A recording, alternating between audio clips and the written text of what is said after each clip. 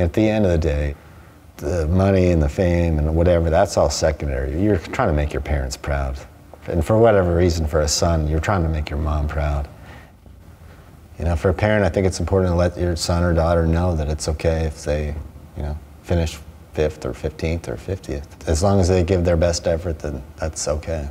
A lot of kids these days are out there trying to succeed, sometimes succeeding at all costs, just to make their parents proud.